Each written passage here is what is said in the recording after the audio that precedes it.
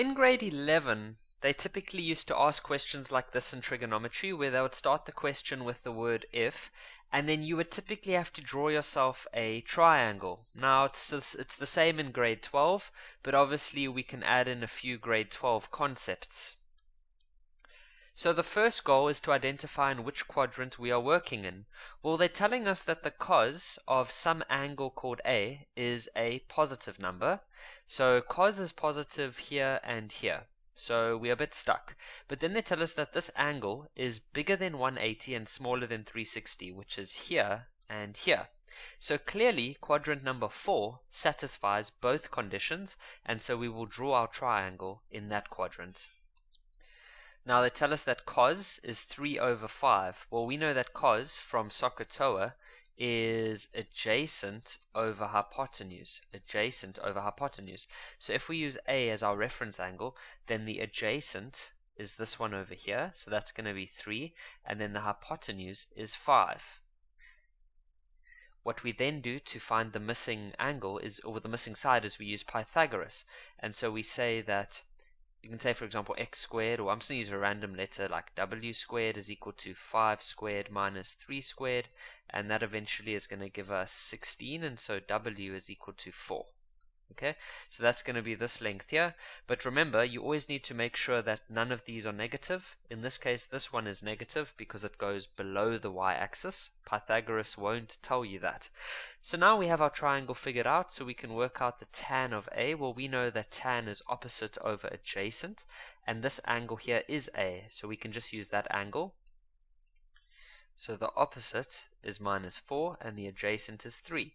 So the answer for number 1 is going to be minus 4 over 3.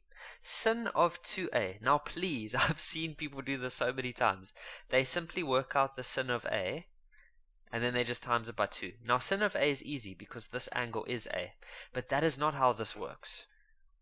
What you need to know instead is that the sin of 2a, we can find that on the formula sheet. Now, it's a little tricky because sin 2a is equal, oh no, this one's not tricky, sorry. I'm thinking of another question, another type of question. On our formula sheet, we know that the sin of 2a is the same as this. Now this is wonderful because what do we have on our triangle? We have a, and here we have a, and here we have a. So we've gotten rid of this 2a problem. So if you can just remember not to put the 2 in the front, you'll be good. Okay, you don't want to say that it's just going to be sin a, and then you're just going to multiply that by 2. That's not how it works. So sin of a, well, sin is opposite over hypotenuse, so that's going to be the 4 over 5, or minus 4 over 5, so that's going to be 2 times by minus 4 over 5, times by the cos of a, well, they've given us that is 3 over 5. And now I'm just going to multiply these two together over here, which is just going to be minus 12 over 25, and then I'll multiply that by 2, which is just going to be negative 24 over 25. Now cos 2a is the same. Remember that 2a is not just this, it's not going to be the same as cos a times by 2. So you can't just work out cos a and then just say times 2. I've seen a lot of students do this. Instead, we know from our formula sheet that cos 2a is either equal to that, or it could be this. These are all the same thing, just by the way. It's just whatever you feel like choosing. The nice thing is, though, is that on the left side it's a 2a, on the right hand side it's all just a's. So you can decide whichever one you like. I'm just gonna go with the second one. Okay, it doesn't really matter. So that's gonna be equal to 2 times by the cos of a. Well, cos of a is 3 over 5, but then there's a square, so I'll just square that, minus 1. Let's quickly work out the square. Well, that's 9, because 3 times 2 is 9, and 5 times 5 is 25, minus 1. I'm then going to multiply this 2, so that's going to give us 18 over 25 minus 1. I would then just chuck that in on the calculator, and that'll give us negative 7 over 25. So here's an interesting one. They tell us that 3 sin of an angle, now this angle is 2a, that's equal to 1. And they tell us that this angle is between 90 and 180. So what we do is we need to identify where this is first of all.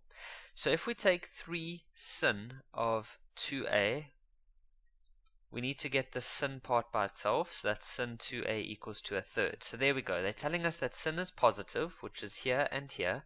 Then they tell us that this angle called 2a is between 90 and 180, so that's here. So definitely we are in this quadrant. Now our angle that we are using is 2a.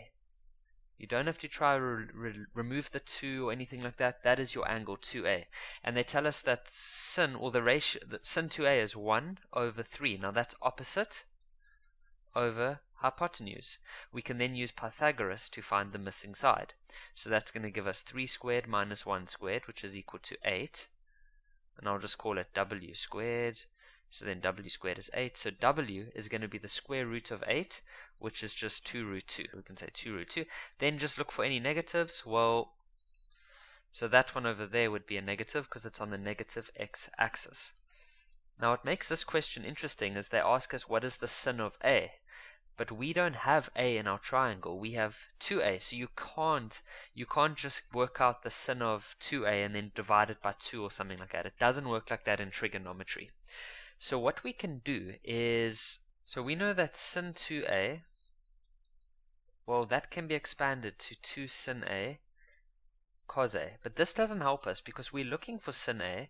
We know what this one is, but we don't know what cos a is.